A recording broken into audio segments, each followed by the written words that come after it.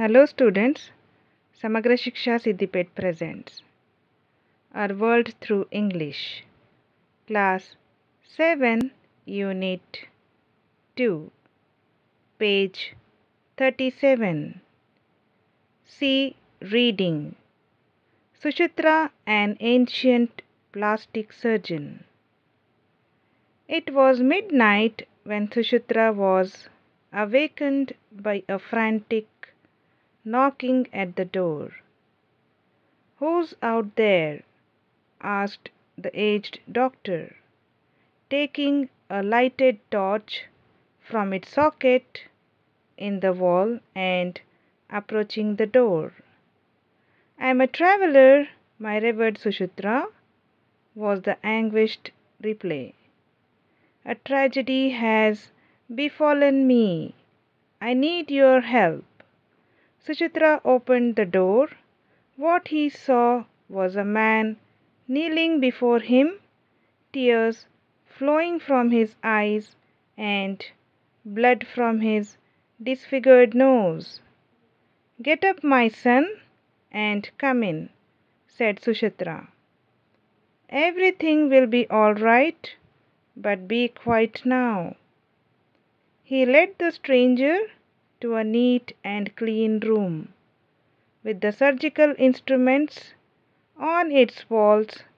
He washed his face with water and the juice of a medicinal plant. He then offered him a mug of wine and began preparing for the operation. Page 38. With a large leaf of a creeper brought from the garden, he measured the size of the stranger's nose, taking a knife and forceps from the wall. He held them over a flame and cut a strip of flesh from the stranger's cheek. The man moaned, but the wine had numbed his senses. After bandaging the cut in the cheek, Susrutha cautiously inserted 2 pipes into the stranger's nostrils and transplanted the flesh to the disfigured nose. Molding the flesh into shape, he dusted the nose with powdered licorice, red sandalwood, and an extract of Indian barberry. He then enveloped the nose in cotton, sprinkled some refined oil of sesame on it, and finally put a bandage. Before the traveler left, he was given instructions on what to do and what not to, and a list of medicines and herbs he was to take regularly. He was also asked to come back after a few weeks to be examined. In this manner, Susrutha mended a nose some 26 centuries ago, and what he did is not greatly different from what a plastic surgeon would do today. In fact, Susrutha is today recognized as the father of plastic surgery all over the world. His treatise Susrutha Samhita has considerable medical knowledge of relevance even today.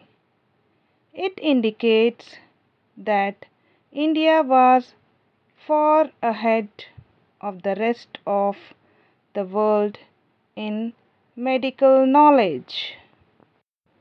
Born in the 6th century BC, Susrutha was a descendant of the Vedic sage Vishwamitra. He learned surgery and medicine at the feet of Divodasa Dhanvantri in his hermitage at Varanasi. Later he became an authority in not only surgery but also in other branches of medicine. He was the first physician to advocate what is today known as the Caesarean operation. He was also an expert in removing urinary stones, locating and treating fractures, and doing eye operations for cataract. His suggestion to give wine to patients about to be operated upon makes him also the father of anesthesia.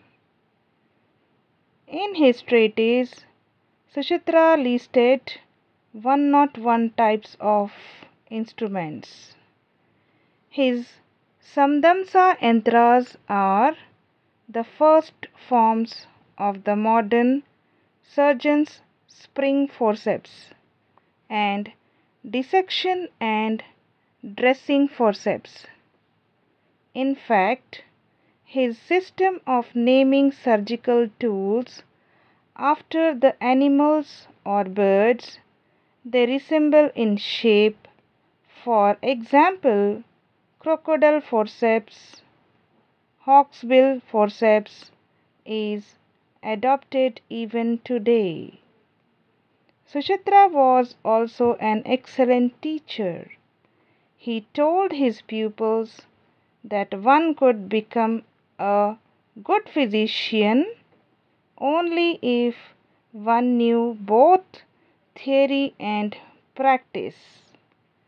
He advised his pupils to use carcasses and models for practice before surgery. Adapted from Scientists of India, published by Children's Book Trust, New Delhi.